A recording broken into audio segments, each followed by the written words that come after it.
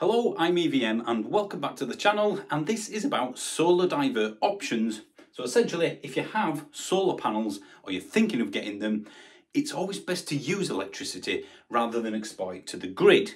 I'll explain more in a second, but effectively these are the options, very simply put, that you have when it comes to solar divert, and these are the ones that I would go for first.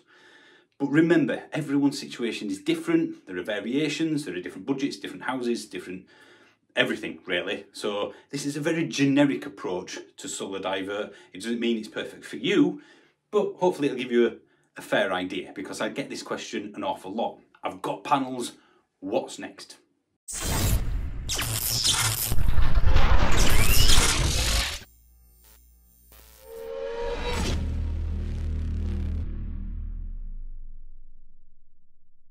For those that are unsure as to what solar divert or excess solar is, effectively the sun shines down on your solar panels and then they generate electricity. So let's imagine you're generating 900 watts right now. Your house is using 600 watts, so that means you've got 300 watts of excess solar to do something with. If you don't have any solar divert options, then essentially it will all go and get exported to the grid. That's why I've put it in red, because that's bad. As I said earlier, you get paid, well, I get paid just over 4 pence per kilowatt hour if I export to the grid. But if I want to buy from the grid, which is what we all do, then it's what, about 34 pence, possibly a bit more. So you want to use the solar rather than export it, because you're saving way more by doing that.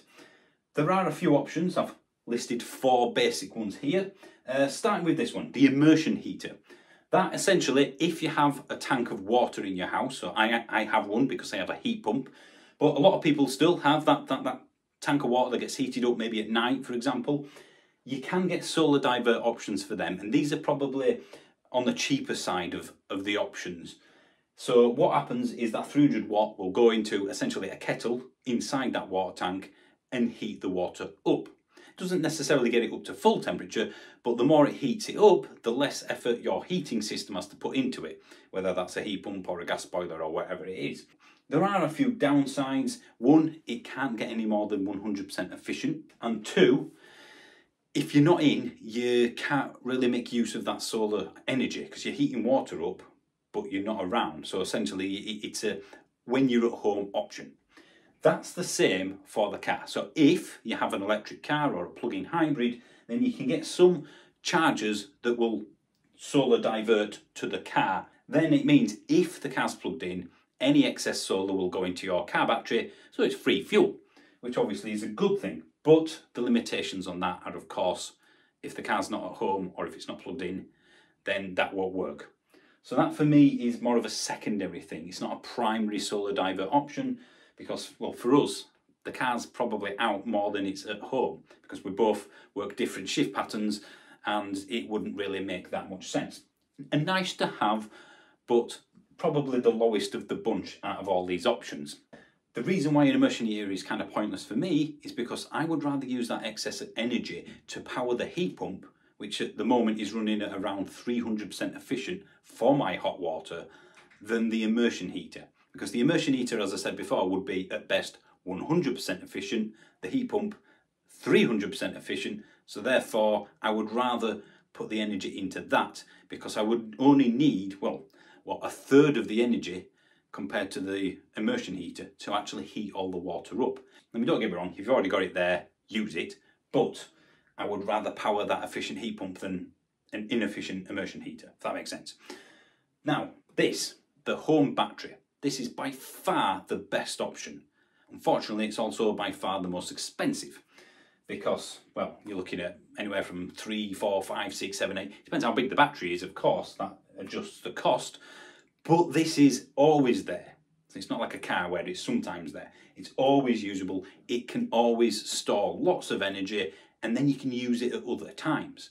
So if I had lots of solar in summer, my battery can store all that energy up, and then I could use it all at night time or for the heat pump to heat the hot water up when I need it rather than when the sun is out.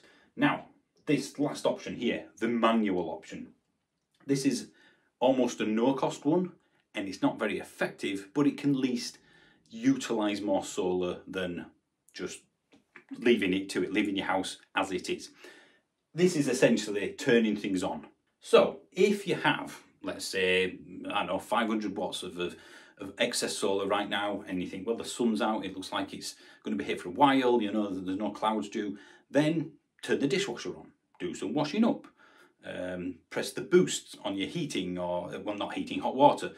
Presumably it's summer and you don't need the heating, but basically turn something on that you may have used during the night or later on. Just turn it on earlier. So it needs to be something that's actually usable. Don't just waste electricity for the sake of wasting it. But if you wanted to charge something up, I used to do this with my Renault Twizy.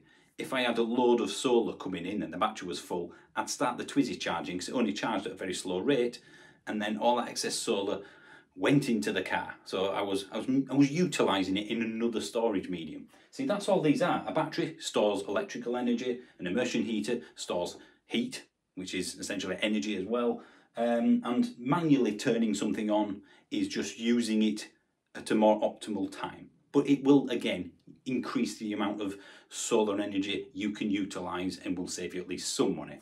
So this is something you can do straight away. And even after you've got some of these, I sometimes think, wow, the sun's out, my battery's full, the hot water's hot, I'll turn the dishwasher on. So we normally leave it till night time when the energy rate is cheap for us. So yeah, which would I go for first? Battery, clearly, but it's the most expensive. After that, I think for me, the immersion heater, it's probably only going to be, what, £500 or £600, something like that, but you have to have a hot water cylinder there to make use of it. Otherwise, then you have to buy a hot water cylinder, some plumbing, obviously, and the divert option. So that increases the cost. So let's imagine it's going to cost you £1,500. And I haven't quoted this, I'm just kind of from what I've read online. If you're going to spend £1,500 getting a hot water tank and an immersion heater sort of setup to go with your solar panels, I personally would take that 1,500 quid and put it towards a battery. So you might not be able to get it straight away, but if you keep it's already leaping you forward in saving up for that battery. This is why everybody's different. Every situation is unique. Think of what you want to end up with in the next few years. Are you getting a battery in the next few years? If the answer is yes, then personally I would sack that one off and put the money towards the battery to speed up that installation of it. They're like jigsaw pieces. It'd be great if you had all of them make up the whole puzzle, but ultimately you need to do your own research. Again, everybody's different. That's it. Nice short video. Happy Tuesday, and thank you for watching. And don't forget, there is a join button next to subscribe, and that means you become a member. So for 99p, you can pay more if you want. You get a live stream, which I did yesterday for members only, and they asked me any questions directly. I will answer them all, and a lot of people do email me asking for advice. That's the best place to do it, because I can't answer the millions of emails I get every year, so this is a way of filtering them through, I suppose. You'll also get videos a week early and a few other benefits, you know, like occasional members only videos. So please do that. Thank you for watching, and I will see you soon.